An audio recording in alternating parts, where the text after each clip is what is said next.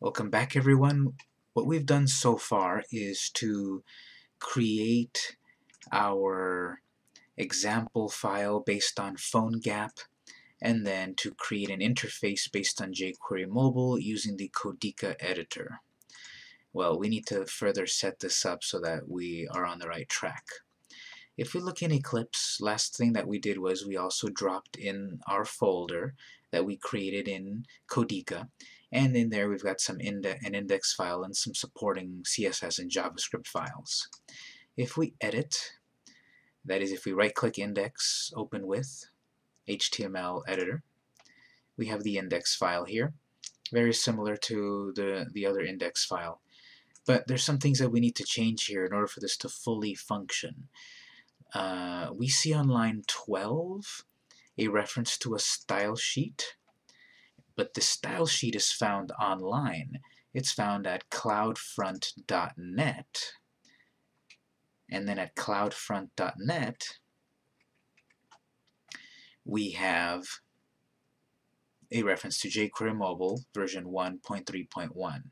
We need to fix that so that we have our own copy of jQuery Mobile right in our folder here, not on the website.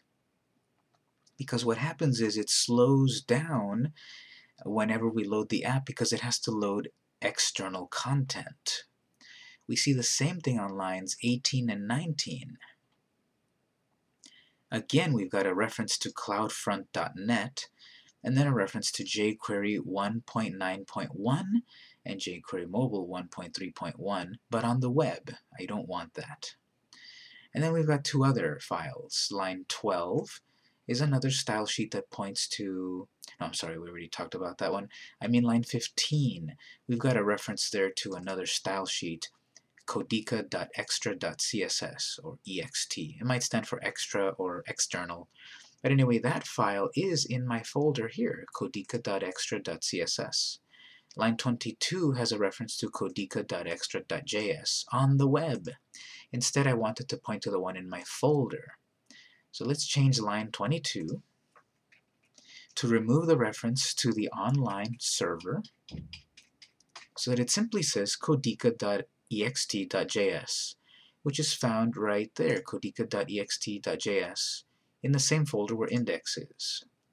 I'm going to save that. And I need to do the same thing for where we've got a reference to, on line 18, jQuery, and then 19, jQuery Mobile.js, and line 12, where we've got a reference to jQuery.css.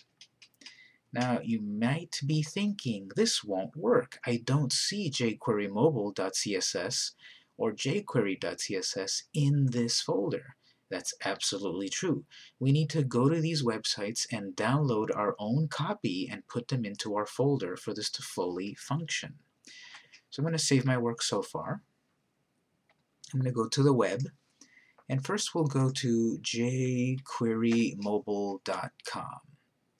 jQueryMobile.com. On the right side we'll see Download jQuery Mobile, and I'll select the latest stable version, which is 1.4.2. I'm going to click that. Depending on your web browser might automatically download the file right away. So I'll click to open that file, and Eclipse told us it's using two files, jQueryMobile.min.js and jQueryMobile.min.css, which I see down here. I'm going to drag those two first to my desktop,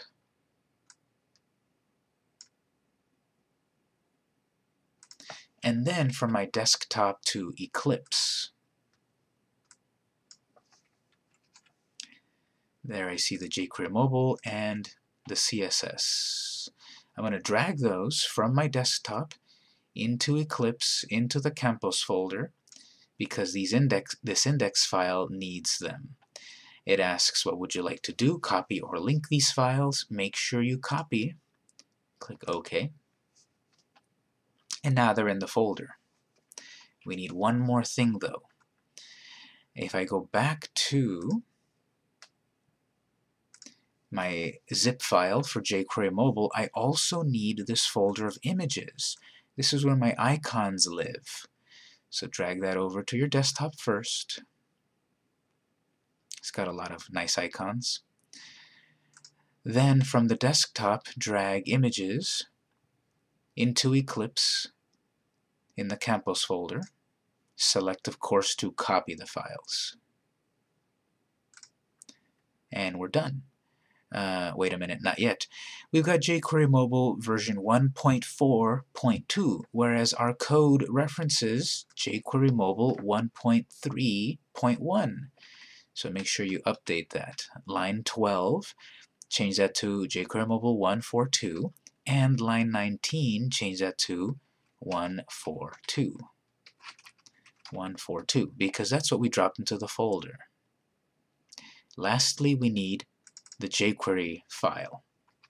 Back to the website. At the top, you've got various navigation buttons. The very first one is jQuery, which just takes us to jQuery.com. So go to jQuery.com.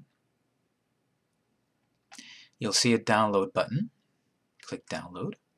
And then it asks, if you scroll down a bit, do you want the jQuery 1 branch or the jQuery 2 branch?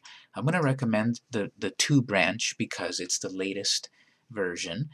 Don't worry about why, this little bit of warning about why you might want version 1. It says you might want version 1 because it's going to work in Internet Explorer 6, 7, or 8. Well, we don't care about that because we're creating an app, so we might as well get the latest and the greatest. Under the jQuery 2 branch, you want to select Download the Compressed Production jQuery 2.1. Depending on your web browser, you might be able to click it and it just downloads. Or you might have to right-click, Save Link As, or Save Document As, or Save File As, or whatever yours says. And we're going to select to save this onto the desktop. I'll go to my desktop, and I see jQuery 2.1.0. I'm going to drag that and drop that into my Campos folder again in Eclipse. Copy the file, and then we're using the latest one, jQuery 2.1.0. Therefore, line 18 should say jQuery 2.1.0. Save that. Save it, run it on your device.